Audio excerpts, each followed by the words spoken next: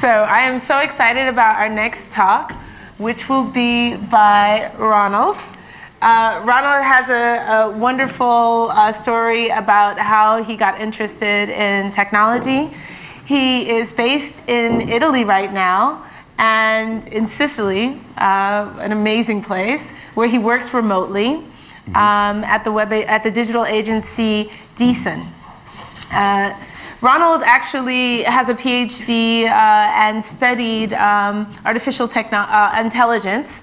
And then when he moved to Italy, started getting involved with web design through WordPress and Drupal.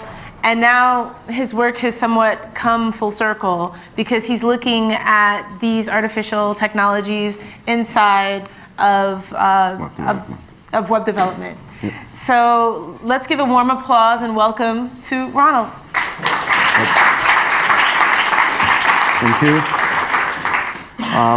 I'm going to have to start with an apology. I had a cold, pretty bad cold, and I have a weird, very deep voice. This is not my normal voice. And then it sometimes turns into a 12-year-old voice, so it can go really high. So we'll see how this goes. So yeah, I work for Deeson. I'm the technical strategy director there. Before I start, I'll say Deeson is hiring. If you're into UX, we're looking for a UX director, WordPress developers, solution architects, and so on. Just come talk to me after this talk. Okay, so what are we going to do today? I'm going to try and convince you about two things. That AI, artificial intelligence, is going to change the way we develop websites, and that this is going to happen quickly. That's kind of the important bit. And then I'm going to talk about, well, what do we do about that? Now, before I go on, how many of you are web developers, like build sites day in, day out? Great. So this is going to be very relevant to what we're going to be doing in a few years. So how is the talk structured?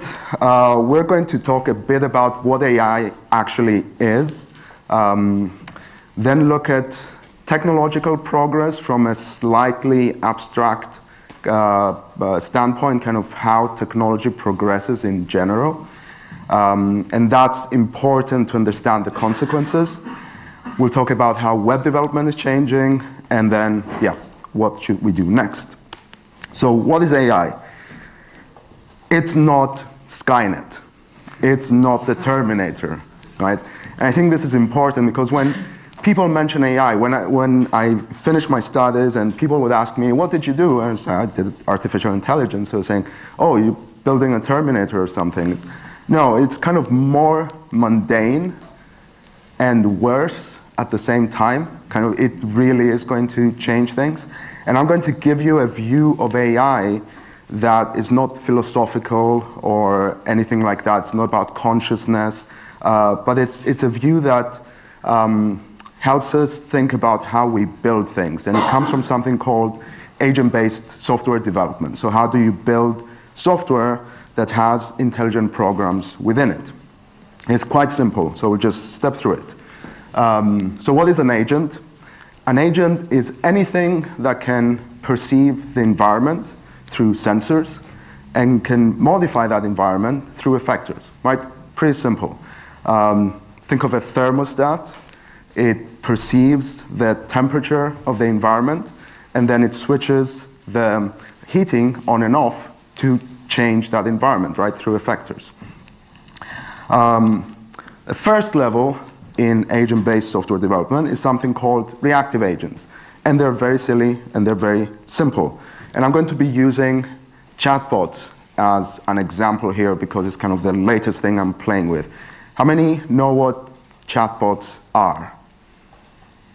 Okay, cool. So yeah, chatbots is kind of programs that live within something like Messenger or Slack, and you can talk to them, and they respond, and they do things for you, and so on, right?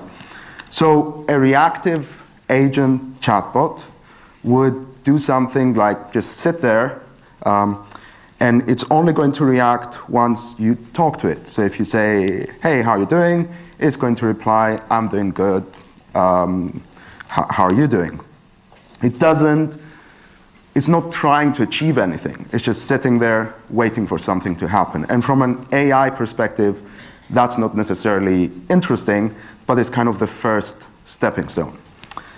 Then we get into something a bit more interesting, which is a proactive, goal-oriented agent, right? Now, a proactive agent is something, it's a piece of software that has a goal. And what's a goal? It wants to change the environment from state A into state B, right? And it's going to do that proactively. So it's not just going to sit there and wait for you to talk to it, it's going to actually try and do it. And this is when things start becoming interesting, because we're relinquishing control. We're letting programs do things for us. So in a chatbot scenario, you would have something like a chatbot with a goal to take the world from a state where Ron did not read the news to a state where Ron reads the news. So it will say something like, hey, you will not believe what happened today. Click here to get all the details, right? It will proactively try and get you to do something. And this is actually things that we see happening on chatbots every day these days, and kind of we write applications that do these things as well. Okay, so let's take it a step further. So you can have a proactive, goal-oriented agent that's also learning, right? So it wants to change the world, but it's not just going to do it trying to do the same thing over and over again. So with our chatbot example, it's going to say, hey Ron, you will not believe what happened today. Click here to get all the details, and I ignore it. Right, so I say, that didn't work. Let's try something else. Hey Ron, click here, get the latest news. No result, right? It keeps learning what is actually going to make Ron click. So then it tries a different approach. Dear Ronald, all the things you need to know here. And that doesn't work either, right? So it just keeps kind of using some utility function and trying to figure out what makes sense. I think this would really work for me. If it said, my masters will delete me if you don't click here, then yeah, I'd click. So you have a piece of software that is proactive. It's trying to change the world in some way, and it learns based on various things it tries, right? And it's all still very simple. This could be 20 lines of code, right? And just something that assigns values to, but this is still AI, right? It's very simple, but the moment you start relinquishing control, you're building something that is changing the world on its own. Now, next level, and we're done, are autonomous agents. And autonomous agents are more interesting because they're not just driven by goals, where goals are very specific things, change world from state A into state B. They have motivations, and motivations can be things like increase user engagement, right? Just in general. And then they have specific goals like get the user to read the news, get the user to subscribe, get the user to sign up to Facebook, and stuff like that, right? And there can be any number of complicated, mathematically interesting functions there that try and figure out how am I going to get maximum utility for this motivation of increased user engagement by putting in place actions through my effectors that are going to achieve those goals. But at the basic level, it's simple, and that's kind of what I'm trying to drive through. It's that relinquishing control. So we're not just trying to get the user to read the news, we're saying there's this high-level thing we want you to achieve, which is user engagement. And then it can get kind of like transistors, right? They start simple, and then they get increasingly more complicated, integrated circuits and so on. And then you can start imagining, well, you can have different motivations, and those motivations lead to different goals. So it's increased user engagement, but it's also increased ad income. So then, do you get the user to click on an ad? But that's going to take them away from me and my ability to increase engagement. And you have conflicting things. And you're really increasingly losing control. You don't know what the program is going to do. You know that you have overall utility functions that are going to lead it in the right direction. Now, take this into car driving, right? Why do we call them autonomous vehicles, and everyone is so excited and scared about how autonomous vehicles are going to change the world? Because we're letting these cars figure out how they're going to get us from A to B, right? And the goal may be get the passenger back home, but the motivations can be things like do this in a fuel-efficient way, so you don't know exactly what route it's going to choose. It can be don't kill the passenger before you get them home. That's kind of big motivation. Don't kill anyone else while you're taking the passenger home, right? And those motivations are actually going to conflict at some point. Like, this car is going to have to decide, there's someone in front of me, and there's a wall, and there's a passenger. Who do I kill? Right? That's a real question that autonomous driving vehicles are going to have to answer. Right? So that's where AI, starting from simple building blocks, becomes an increasingly more interesting thing because we are relinquishing control. We're letting a piece of software decide what it's going to do. Okay. So let's leave that to the side for a bit and talk about technological progress and how progress happens. And there's two concepts I want to talk about here. Exponential growth and interconnectedness. So what's exponential rate of change? Well, I think we've probably all seen some sort of graph like that. Things start slowly and then they really take off. There's a great book called The Second Machine Age that talks about what exponential rate of growth means in technological terms that I definitely recommend. And where we hear about exponential rate of growth most is Moore's law, right? How many people have heard of Moore's law? Cool, right? So what it says is the number of transistors in an integrated circuit doubles every 2 years. And this line is straight because that's a logarithmic scale. But if it was a normal scale, it would go up like that. So this has actually been extremely consistent over a long period of time.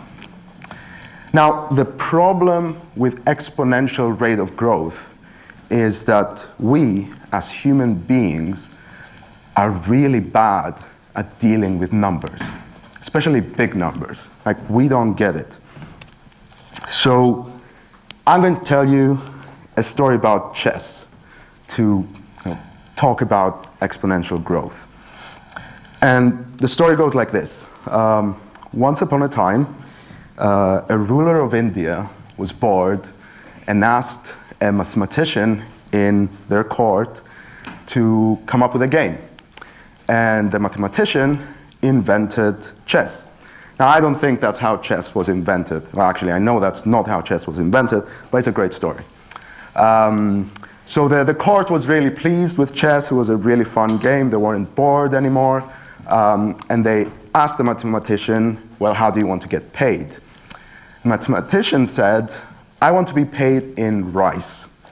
And what you're going to do is you're going to place a grain of rice on the first square of the board, and then on the second square of the board, you're going to place 2 grains of rice because you're going to double what you did before. And then you're going to just keep doing that. So it's 4, and just keep doubling the amount of rice that you place on each square of the board until the board finishes. So that's like 64 steps, right? So I think where are we now? So it's 16, 32, 64, 128, 500, and, well, no, 256 grain of rice, and like, the ruler where I was laughing is like, here's some more rice. Okay, 256, 512 grains of rice. Okay, here's some more rice. And I wanted to do a great slide where this just went crazy with grains of rice, but Keynote bombed. It can't handle more than 512 grains of rice plus everything else. So here's what happens. The numbers grow very quickly. So kind of the first line, think that's like the 70s, the first two lines. Then it's the 80s, and it's like, okay, here's a bag of rice, and here's a barrel, and here's like a truck. And then by the time you're at the fourth line, well, that's 2 billion grains of rice. That apparently is like a big rice field. So that's a lot of rice. And then it's 4 all of a sudden. And then by the time you finish the fifth line, it's 274,877,000,000, blah, blah, blah. So how does the story end? Well, there's 2 endings. The first one is that the royal goes bankrupt. They can not supply enough rice to complete the board. The second ending is that they just chopped the mathematician's head off and went back to playing chess, which is probably the most likely outcome of that scenario. Now, why this is interesting? This is interesting because we're actually 32 doublings in. Like, as humans, in terms of computer technology, we've done the first half of the board. And this is not me saying this. This is Ray Kurzweil, who is director of engineering at Google and a really famous AI scientist and director of engineering at Google, so kind of make the connection there. We are starting the second half of the board. Every next step change is going to be so much bigger than everything that happened before. That's what exponential rate of growth means. That's why I think this is going to happen very soon, because the rate just goes like this. So everything we've seen happen in the past 30 years is just going to redouble. Just think of when the iPhone came out, right? What was that, 10 years ago, 11 years ago? Now everyone has a smartphone. Those smartphones have all sorts of sensors on them, and we just use them and we don't care, and we get annoyed when they don't quite work. But that device is crazy. Like, that thing recognizes your voice and does things in the real world because of that. And that just happened in the past few years, right? Exponential rate of growth. So that's one concept to keep in mind as you're planning the future. The future is going to change much faster than the past did. The other concept is things are interconnected. And is, again, another great book called The Inevitable, and it's talking not so much about technologies, but technological processes, kind of things that are, by their very nature, leading technology into a certain direction. And I'm going to give you one example of interconnected. And it has to do with machine learning, right? Machine learning has actually been around for a very long time, since, well, let's just say since the 1950s, let's just put it there. And it hasn't been very exciting, right? So a few things had to happen at the same time in order for machine learning to get exciting. And those things have now happened. The first one is cheap parallel computation. In order to train a neural network, you have to run a lot of processes in parallel. And that takes a lot of computation. And that's expensive.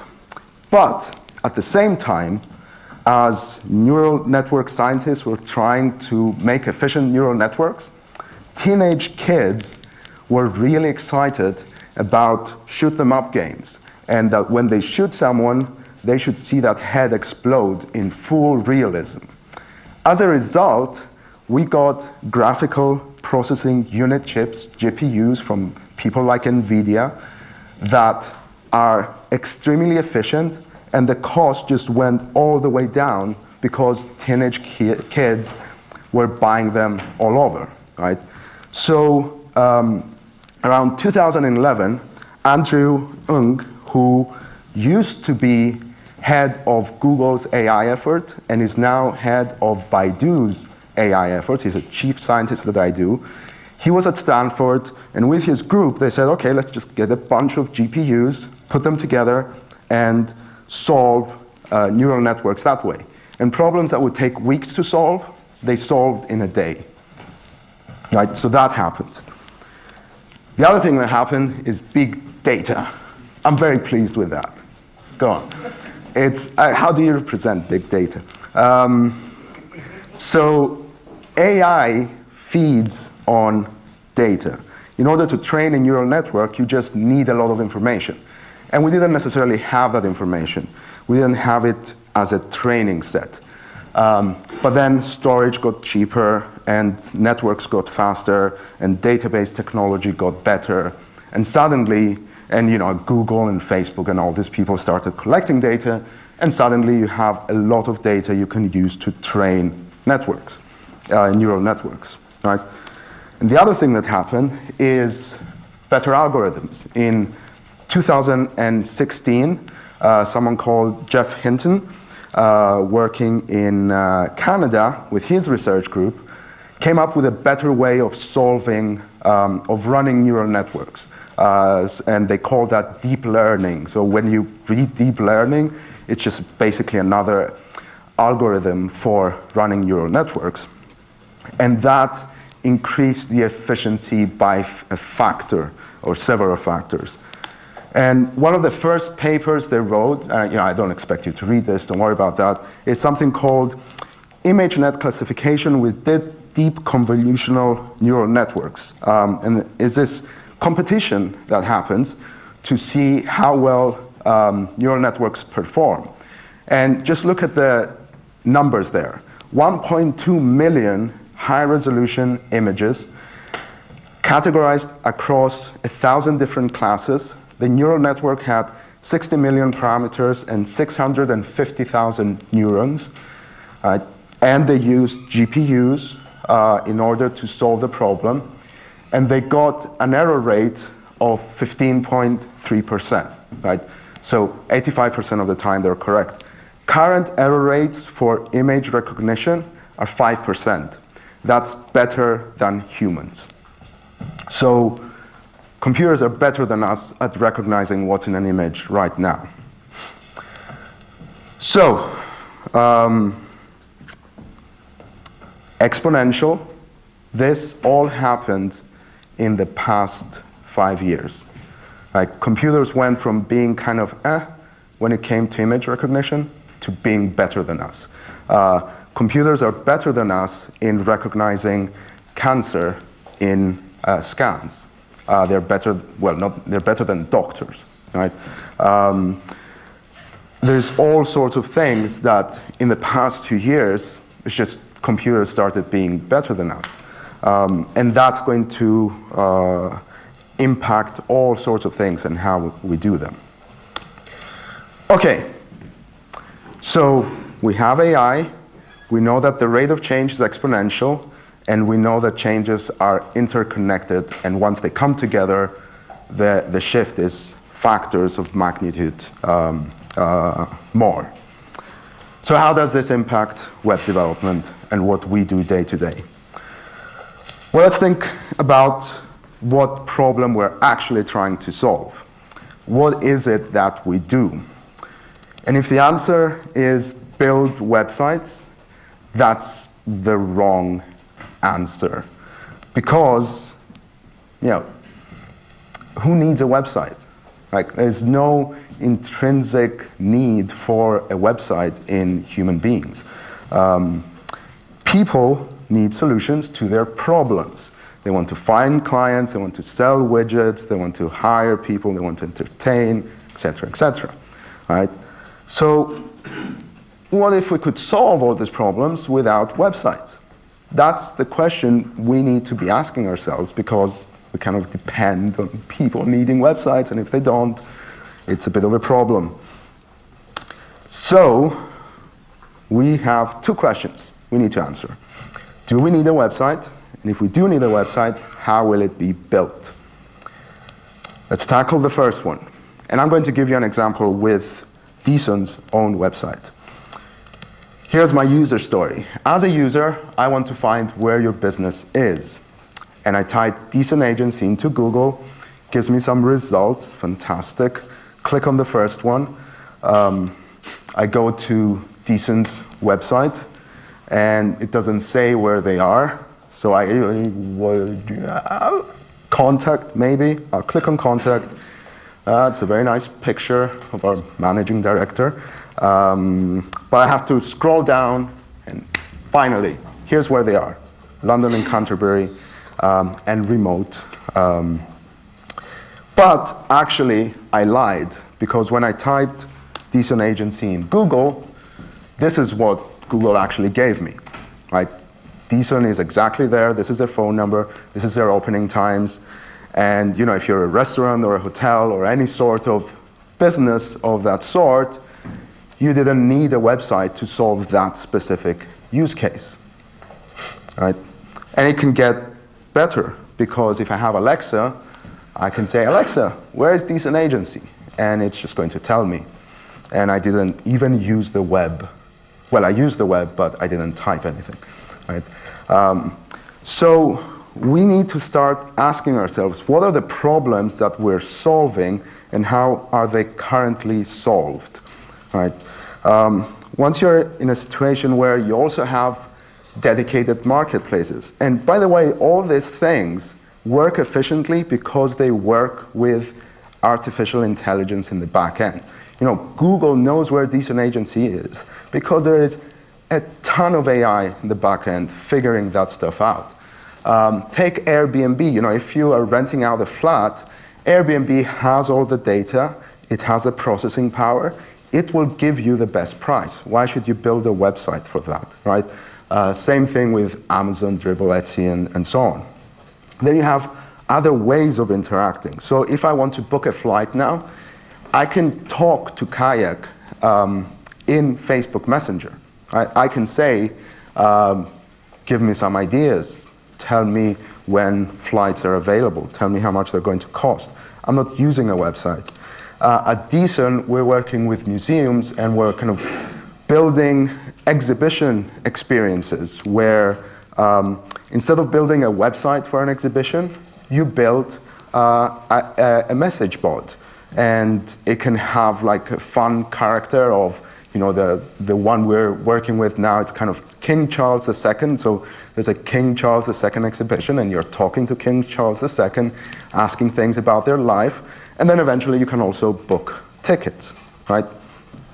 Devices are changing. They're getting smaller, they're getting bigger, they're moving, they're static, they're hidden.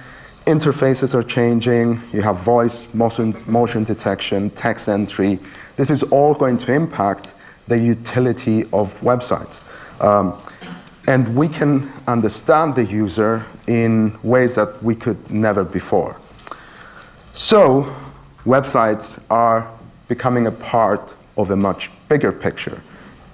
Doesn't mean that they're completely going to go away, but they're going to change in terms of what they are. But let's deal with the other problem. Okay, we do need a website. Convince ourselves the best solution is a website. How are we going to build it?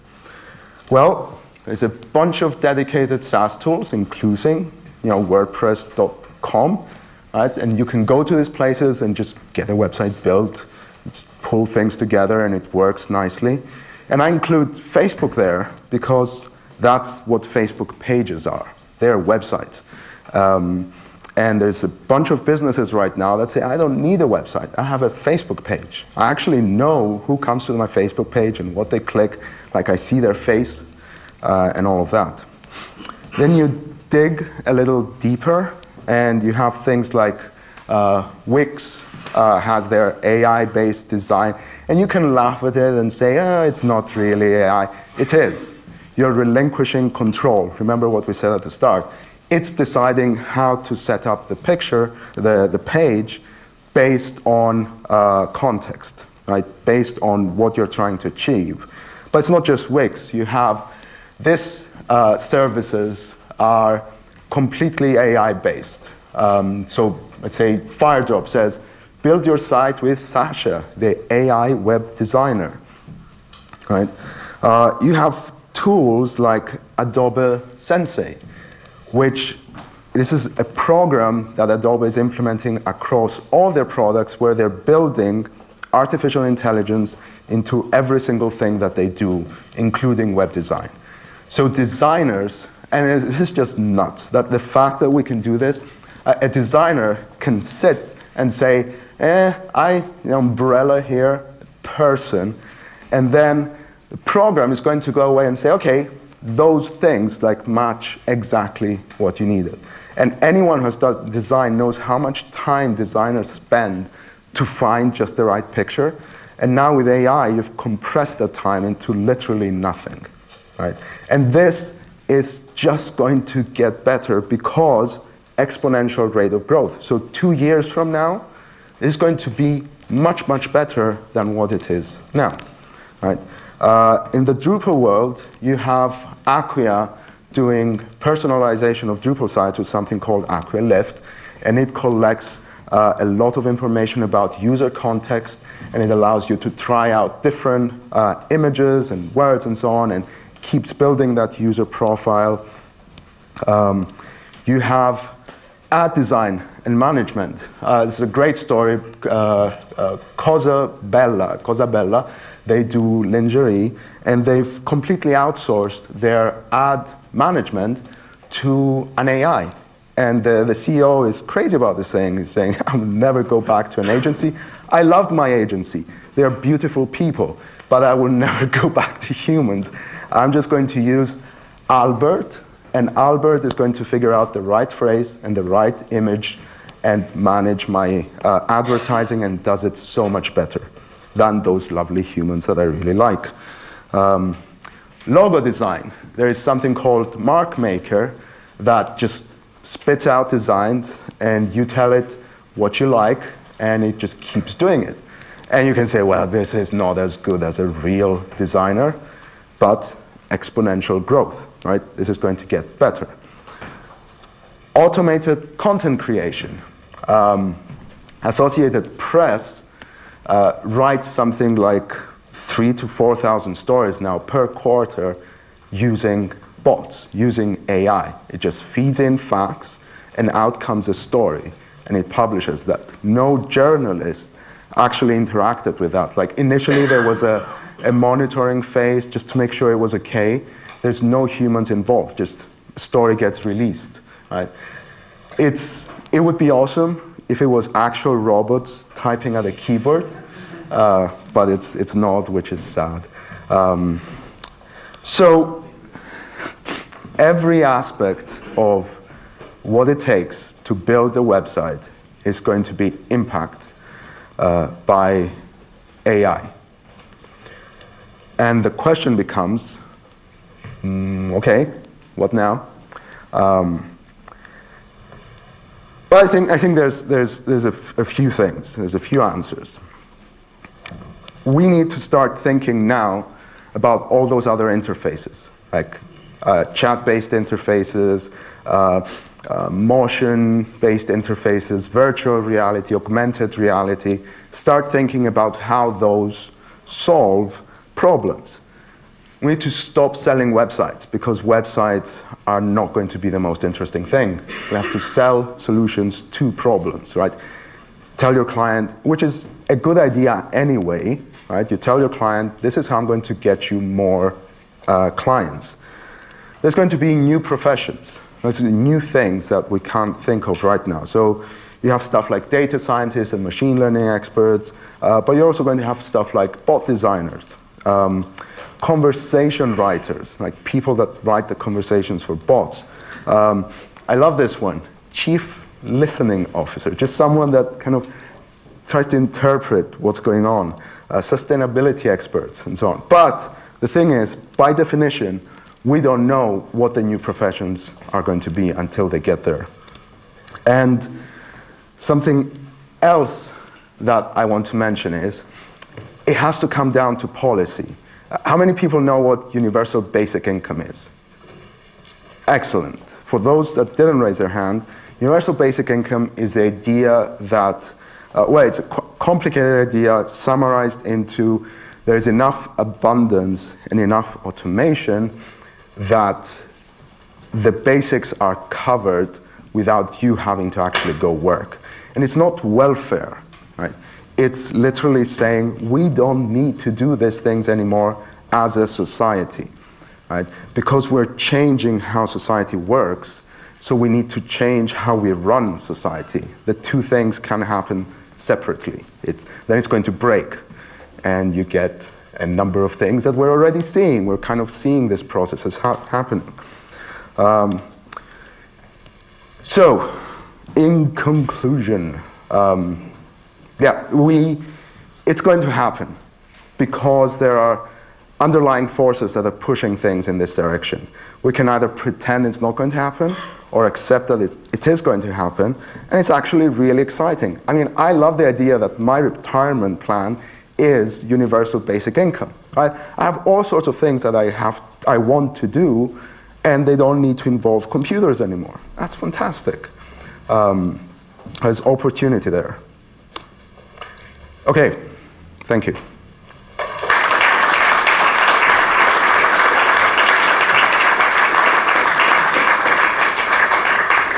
Thank you so much. That was a lot of information. Yep. Did everyone learn something? A lot. Are you afraid of the machines now? No? Okay. So we have some time for questions, and I'm sure you all have many. So just raise your hand, and someone with the mic will come to you. Do you think that there would be, obviously, jobs will vanish and jobs will be created. What worries me is that certain jobs will be just more automated, and you find people that won't be working. So do you think there'll be an even balance between new jobs that will be created and jobs that will vanish? So there's an intense debate about this. Some people say you just don't know. I fall on the side of there will not be the same number of jobs created as opposed to jobs that go away. There will be less jobs because we're automating. So by definition, less things to do. That's why the change is actually bigger. Right? It's political and sociological and so on. Back there? Me? Yes. Yeah, so one of the things that occurs to me at the moment when you're doing old school search with Google, etc., you're presented with a bunch of results and you can choose which shop you buy those Nike shoes from. But with this bot revolution, you know, you're only given one option, and that's a lot of power you're handing over to the provider of the results. Do you have any thoughts on the rights and wrongs and what can be done about that? I think that we're going to see two things developing. On the one hand, you are going to have companies like Nike having their own bots, and you interact with that, right? And that's the shoes that you're going to get. But what's going to be more interesting is independent bots that, at the back end, they're actually powered by a search engine, and they learn who you are and what you like, and you have a conversation. It's literally as having a conversation with someone in a shop, right? And they offer different options and so on. So I don't think that bots are going to limit that side of the equation. You're still going to get like the single ones and the essentially search engines disguised as a bot. Okay, up here. Hey, have you got any practical starting points for this kind of work? Because I've played with something called Superscript, and there's a few other tools and things out there. But have you got any like practical favorites or starting places or resources and things that you can share? So you mean for something specific like bots or? Yeah, let's say the museum bot or something. Yeah. So what we're playing around with is BotKit, which is an open source Node.js based framework. And then there's API services like API.ai from Google, for example, that does the natural language processing and figures out the intent of what the user typed in, and that you pipe that back into your bot and give the reply.